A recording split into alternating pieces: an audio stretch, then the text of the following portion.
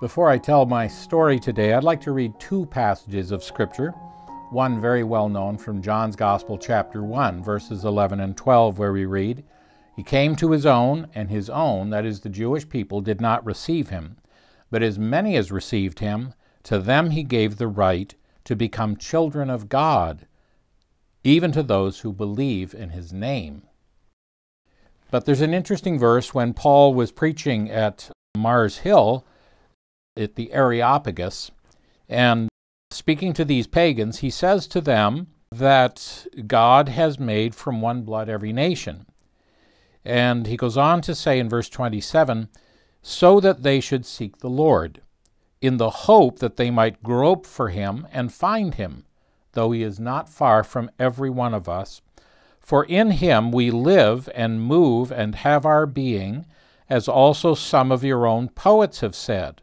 For we are also his offspring." And he goes on to discuss the character, the nature of God, that God obviously is not made out of silver and gold or shaped by art or man's devising, because obviously we're not. And if we came from God, then God obviously is a sentient being as we are. Two poets who came along a little earlier than the Apostle Paul, Aratus wrote a poem called Phenomena, and Cleanthus wrote a hymn to Jupiter, and both of them use this particular phrase, "For we are also his offspring." These are two different words, of course. The word used in John 1, 11 and 12, the word teknon, is the word for actual birth children, whereas in Acts 17, the word genos, from which we get our word kin or genus, is the word offspring. And so the idea that Paul is using here is that the life of God was necessary in issuing forth the human race. God breathed into man the breath of life, and man became a living soul. So in that sense, we are the offspring of God. We were made in his likeness. However, what the Lord Jesus is being referred to in John 1, when he gives people the right to become children of God, this is something different entirely. This is receiving eternal life, receiving the very life of God. This story is very close to home. It had to do with the death of my sister-in-law. My brother Bill lost his wife when she was just 35 years of age, leaving 3 children behind. It was a very difficult time. But one of the things that encouraged Bill, and certainly encouraged all of us, occurred actually at the funeral. After the funeral proper was over, I was riding in one of the funeral cars with one of the funeral directors. As we traveled, it was quite a distance from the funeral home up to the gravesite, and as we rode along, he responded to me by saying, "Wow, that really makes you think, doesn't it?" And I think the idea was that we don't go in order. We expect old people to die, but this was a very young woman, and he was rather shocked by it. And so this was his response. "It really makes you think, doesn't it?" And I responded, "Yes, it makes you think about heaven, doesn't it?" And he said, it certainly does." I said, "Are you going to be in heaven someday?" He said, "Well, I certainly hope so." I said, "You hope so? You only hope so? Like, this is forever, man. What do you mean you hope so?" He said, okay, I know I'm going to be in heaven." I said, "Well, I'm very glad to hear that. On what basis?" "Well," he said, "because I'm a child of God." I said, "You are? Put her there." And I put out my hand to shake his. And he rather dubiously shook my hand. And I said, "Now, tell me, how did you become a child of God?" "Well," he said, "we're all the children of God. That's what they teach us at our church." I said, "Well, now, if the Bible disagreed with what they teach at your church, who would you believe?" "Well," he said, "I'd believe the Bible."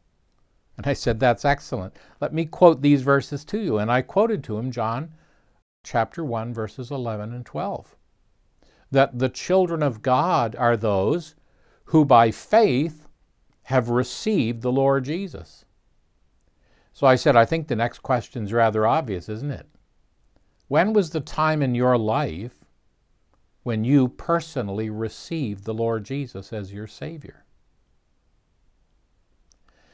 He grew very sober and for a minute or two didn't say anything, and then he said, do you suppose this is one of the reasons for the funeral today? I think maybe it is, I said.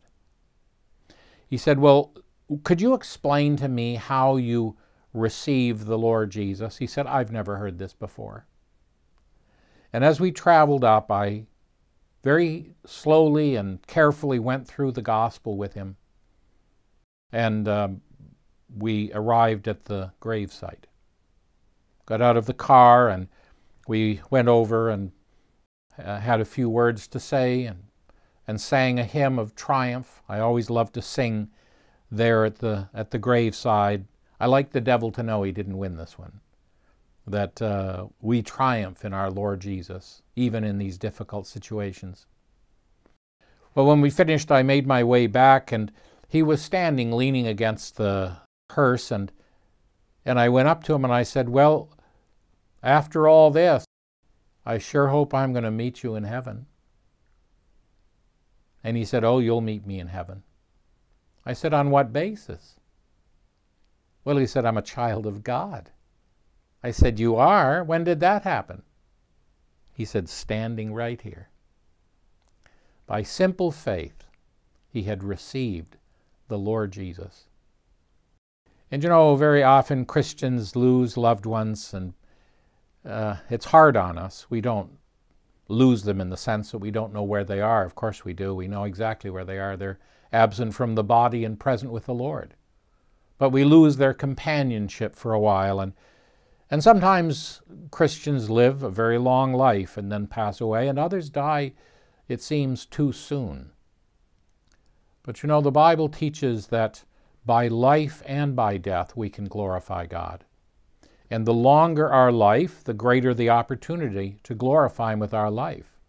But then when death comes, it seems our death can go by hardly without notice. Old people, most of their friends have already passed away. But when a younger person dies, though their life has been shorter, their death has much greater impact.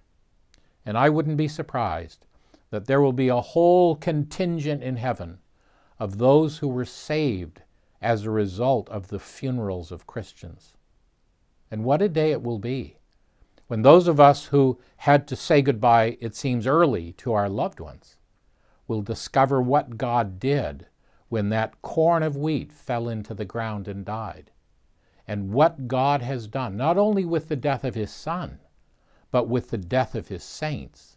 For as He says, precious in the sight of the Lord is the death of the saints. May God encourage us as we pass through difficult times, losing sometimes little children. How difficult it is to face these issues, but to live by faith and to trust in God. He's a good businessman, and He doesn't exact that kind of cost without getting a real good return on His investment.